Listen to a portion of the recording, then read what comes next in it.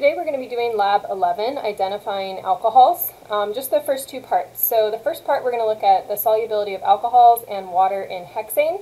Notice 1 through 4 are our standards, and A and B will match one of those.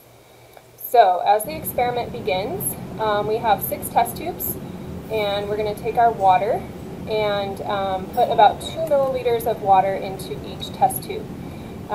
This is going to then allow us to see if our alcohols will mix with this water. So we're going to fill up, it just has to be an estimate, about 2 milliliters of water.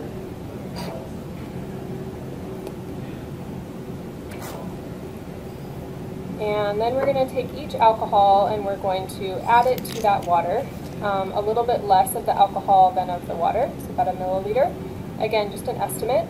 As we're mixing these, we want to look for if there are layers still present. If there are layers, that's going to tell me that these do not mix. And if there are no layers, then they are mixing. Take a close look at these.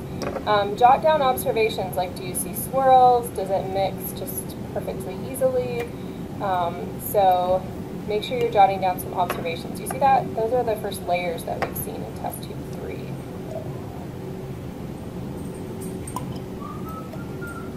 And again, you see those clear layers that just showed up in 4? It looks a lot like oil and water, except it's not yellow like oil would be. Mixing is often accompanied with some swirls that you're seeing there, but then the swirls eventually go away. So we're going to make sure we mix these up real well, shake them up a little bit, and here's the results.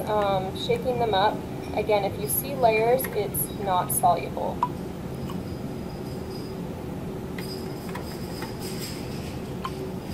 So again, there's those really obvious layers where those alcohols are not mixing with water. It means they're not very much like water, right? Because like mixes with like.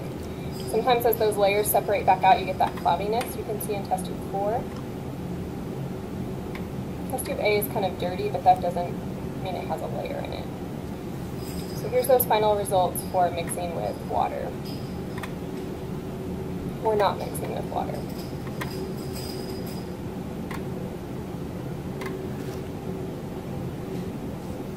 Alright, so we've got clean test tubes.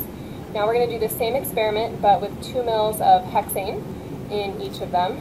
So hexane is C6H14. It's very nonpolar.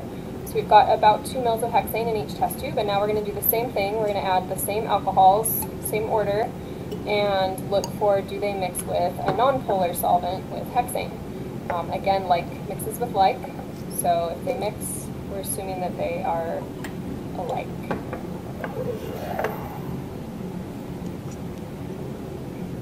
Keep in mind here that we're hoping that A and B each match one of the 4 known standard alcohols.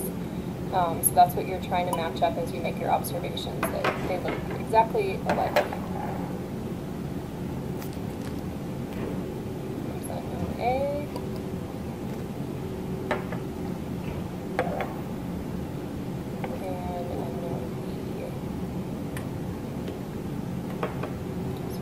Mix them up a little bit and take a closer look.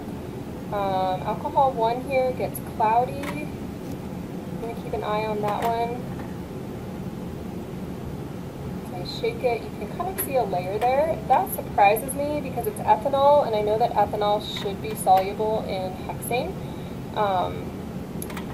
I did that about 4 times to check what was happening, and it came out as a layer every time, so that was surprising. But these last 2, I don't see any layers in those. So here the only one I saw was a layer in number 1. Moving on, now we're going to do part B. So we're going to do a chemical property test, oxidizing alcohols. And we are going to look for a color change to more of a gray than a blue as this test is done. So we have 3 different ingredients here. First we're going to add the acetone, then we'll add the alcohol, and then we will add the chromic acid. It's painfully boring to watch myself put drops into test tubes, so apologies. Much more fun if you got to do it in person. But here we're adding our alcohols now to each test tube. It's always important to pay close attention to details so you don't add things in the wrong order, things like that. That's why scientists replicate their experiments over and over to make sure that there were no mistakes. Unusual data can either be, ooh, there was a breakthrough, or there was a mistake. So you want to get rid of the mistake so that unusual data just means a breakthrough. So we're adding that alcohol to each test tube. And then lastly, we'll add the chromium, which is kind of orange in color. The chromium gets reduced and the alcohol gets oxidized if this is a positive test. So notice it's very orangish yellow going in. That test tube 3 just kind of turned a grayish color that we'll come back to. And you might notice some other changes that you can see in the other test tubes. So fairly orange, but got kind of an off tinge there. Number 3 definitely looks dark after I mix it. Remember, mixing kind of lets all the molecules and ions touch each other, so that is important to help them. Here's our final results for the chromic acid test.